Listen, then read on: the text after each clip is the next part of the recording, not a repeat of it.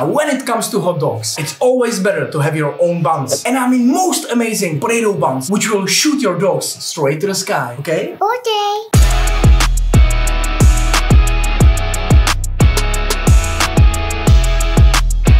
Well, some people say it's just a hot dog. Just a hot dog, huh? Hey? But I don't think so. I mean, there are hot dogs and hot dogs.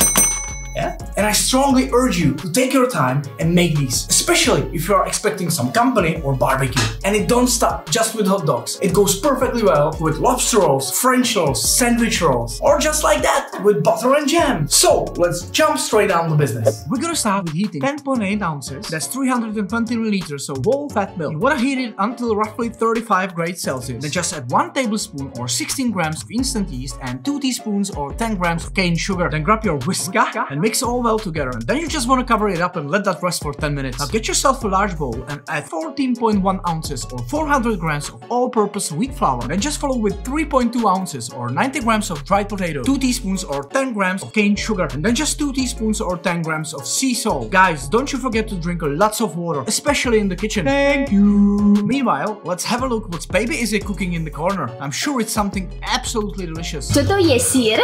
Co to bude dobrýho? Ivo, bude hotový. Niklo, a pro koho to bude? Pro mámo to bude.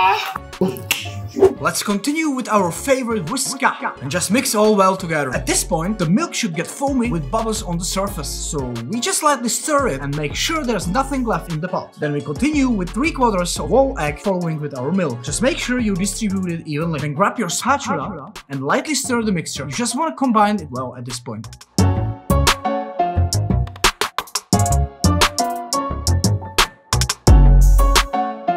When it's done, just grab 2.1 ounces or 60 grams of room temperature European style or Irish butter. It should have at least 82% of fat. Then just grab your plastic trowel and carefully smear the butter into the dough like this. Push the edges into the middle for 1 minute and then just cover that with a plastic wrap and kitchen towel. We will let that rest for 30 minutes. Then just whisper your magic formula and dance your proof dance so the dough gets everything it needs. Okay? After 30 minutes, just carefully pull the dough out of the bowl and let's take care of it in the next phase. Now you just need to push the dough flat and then just fold it over repeatedly until the dough gets smoother, roughly for 3 minutes. Just make sure to incorporate all the leftover flour in this phase and don't add any extra flour. Just be patient. If the dough sticks too much, wait for 5 minutes and then continue. When the dough gets firm, you just need to smash and push the dough against the work desk for 5 minutes. Just repeat after me. Nothing complicated. This is the most crucial part of the recipe, guys. Don't mess it up. Don't add any extra flour. Take your time. This is where your buns get their fluffiness and smoothiness. Thanks to the potatoes, the dough will get really firm at this point. So just increase the pressure of pushing a little bit and use your fingers as well. We need to activate the gluten here. Continue for another extra 5 minutes. As you can see, the dough is really beautiful at this point, and that's exactly what we are looking for here. So just form a nice ball and ready a clean bowl. We will let it proof until doubled in size. Should take 90 minutes or 2 hours roughly. Just don't forget to cover that again with the plastic wrap and the kitchen towel. You just need to control your dough. When it's doubled in size, immediately pull it out. Now again, dance your proof prayers and let's check something else. Our Isabella invented an interesting way to enjoy grapes. Let's have a look. So she takes precisely 1 grape and then she carefully rolls it between her hands before actually eating it. And again, just 1 grape and roll. It almost looks like pushing and rolling a lemon or lime before squeezing it to get more juice out of it. So that's the best way to enjoy your grapes, guys. Meanwhile, our dough is ready. So let's get moving forward. You just need to pull the dough out, give it 2 or 3 stretches and folds here. Just don't stretch it too heavily, guys. You don't want to see any cracks on your dough here. Then just form a rough rectangle and divide your dough into 4 exact pieces. Now, if you want to make same exact buns, you just need to use your scale here. I'm just simply dividing my dough here into 4 equal buns. In the next step, you will get your roller and repeat after me. Roll the dough into a large rectangle and then just fold it over like this. Then lightly roll it again for desired length here, which is roughly 6 inches or 16 centimeters. Then turn it 90 degrees and carefully roll the bun like this. Just take your time and roll it firmly. Don't forget to carefully seal the bun when it's rolled. Otherwise, it will open up and you will just destroy your buns. Now, I have tried to form these buns just with my hands and it works just fine. So if you want to skip this step, go ahead and basically shape your buns without all the rolling and folding. Now you have 2 options. Either you put your buns just like this on a tray, or, which I would strongly recommend here, you will lay those in a baking flour. Just don't forget to oil the baking flour, right? Just few drops is enough. The process is exactly the same. Our baking form holds 2 buns, each roughly 8+ ounces or 240 grams. Now don't you forget to make your buns a little bigger if your baking form is larger than ours. Otherwise, your pastry won't be puffy as ours in the end. Now once again, cover your buns with a plastic wrap and kitchen towel and let it rest rest for 90 minutes or until doubled in size and puffy. Now, do you want to see your giraffe? Giraffe.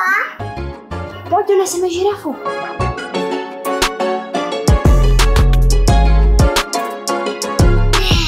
Já, žirafa. Obrovská. Tak pojď. Obrovská.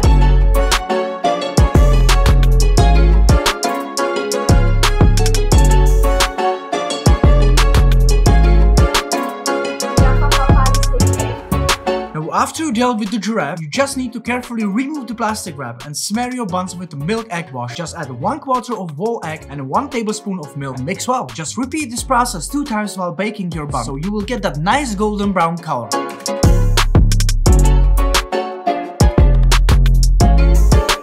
So, it's completely cooled off now.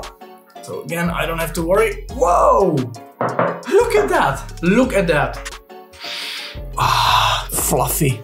I broke it already.